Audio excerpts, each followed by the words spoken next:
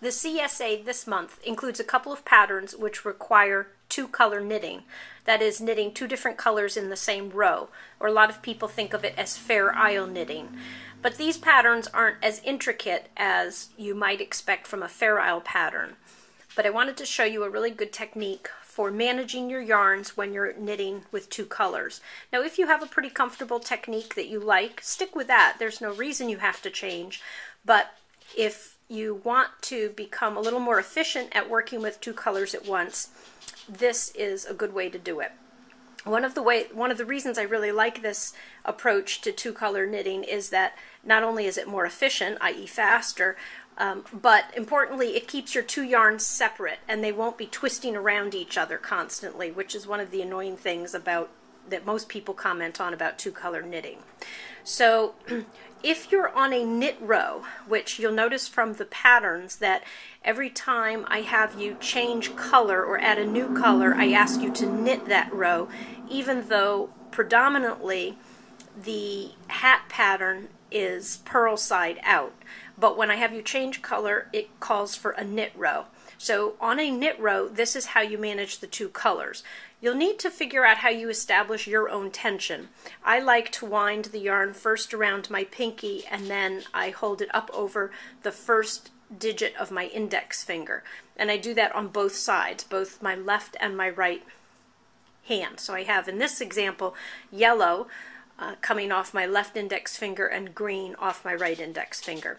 I've just knit 2 stitches with the green. Okay, so I've already knit 2 stitches with the green. Now it's time to knit 2 stitches with the yellow. And again, I'm on the knit row. So I'm going to insert the needle as I ordinarily would. I'm going to grab that yellow yarn. I'm going to bring it through to the front and pop it off. Then I'm going to go into the next stitch, grab the yellow yarn, and pop that stitch off. When it's time now to knit 2 greens, I engage my right hand. Now it's 2 yellows. So you can see as I knit this row, I'm never having to drop a yarn and pick the other one up, nor am I ever having to cross the yarns. They are staying distinctly on their own side. The purl is a little bit trickier. You're still carrying 1 yarn on the left index finger and 1 yarn on the right index finger. The yarn on the right index finger is going to come to the front of the work for your purl. Okay, that's a pretty typical purl, and of course you have to bring that yarn back to the back again for the next color. In this case, the yarn is coming off the left index finger. Now this purl is a little bit trickier. It's called the continental purl. And to do the continental purl, you're going to insert the tip of the right needle coming behind the yarn that's on the index finger into the stitch as if you were going to purl. You're going to point the tip of the needle skyward, kind of like a rocket, swing it around to the back, grab the yellow yarn, bring it back to the front of your work, and then pull the stitch off the needle. So let me show you that again. Coming behind the yarn, the tip of the right needle comes behind the yarn on your left index finger and goes into that stitch as if to purl.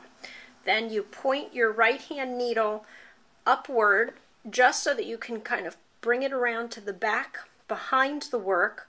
You're going to scoop up the yarn, the yellow yarn, bring it back to the front, and then running the tip of the right hand needle along the belly of the left hand needle.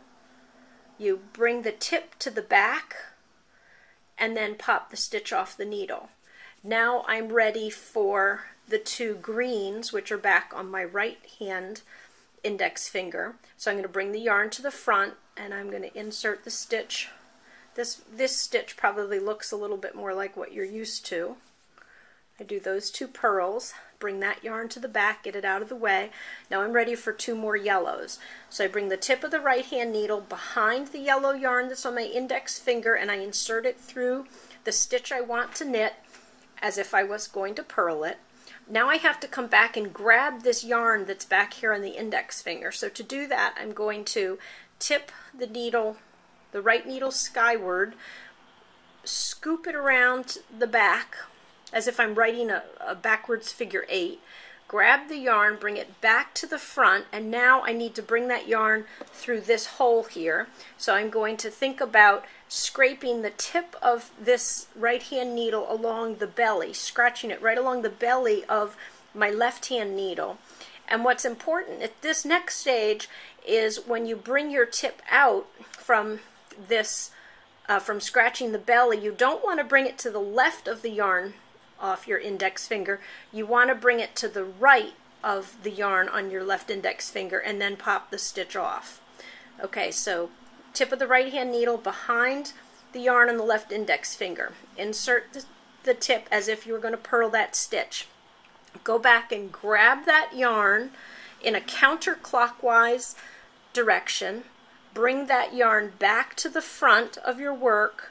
Now scratch the belly of the left needle. When you bring the right tip out from that scratching the belly, be sure it's to the right of your left hand yarn and pop the stitch off. Okay, now I'm ready for 2 green, so I'm going to bring the yarn to the front, the green yarn to the front, and I'm going to purl these stitches as you ordinarily would. Then bring it to the back and get it out of the way. And now I've got 2 more yellows to do.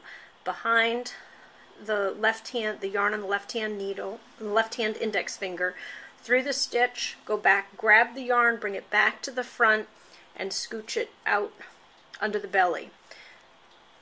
So it's like this. And it looks like a lot of steps, but it actually is very simple. And importantly, you can see how it keeps the 2 yarns separated. Okay, and it is very efficient once you get the knack of it. So I want to show you the technique for twisting the yarns or catching the yarn in if you have to carry it over more than 4 stitches. So I've knit a few stitches here with the green. If we, for example, pretend that our pattern requires us to knit 1 yellow, we've knit that just the way I showed you before, and then say there are 5 greens before we need the yellow again. I would not typically knit 5 greens and just carry the yellow on the back side because that creates too long of a float, again, one that will catch fingers or jewelry. So instead, it's important to twist or hold the yellow in place midway through your long stretch. So if I'm doing 5 stitches before I need the yellow again, over the 3rd stitch I'm going to catch the yellow in. And when you're doing this two-stranded knitting, this is how you do it. You insert the tip of your right needle as if you're about to knit your green yarn, but before you wrap the green yarn around the needle, you're going to lift the yellow yarn up toward you and knit with the green behind the yellow. And then as you pull the green stitch through the new green stitch through the old green stitch, you relax the yellow yarn and it falls to the back side again. And so let me show you that again in slow motion. You insert as if you're going to knit that stitch, which you are, but before you do, raise the yellow up out of the way, so bring it toward you. I'll even exaggerate the motion this time so you're looking at sort of the back side of the work. Knit with the green behind the yellow, drop the yellow back into place and bring the green stitch through to the front. So here it is again, 1 stitch regular, and now here I'm going to catch that yellow in place again. So before knitting the stitch, I bring the yellow up out of the way, and again I'm exaggerating by turning this so far in the direction that you can sort of see what I'm doing behind the scenes here. Wrap the green, drop the yellow, and pop off the stitch. Raise the yellow, knit the green behind it. Raise the yellow out of the way, knit the green behind it. And then when you're ready for the yellow, it's there and ready for you to just pick the stitch. Okay?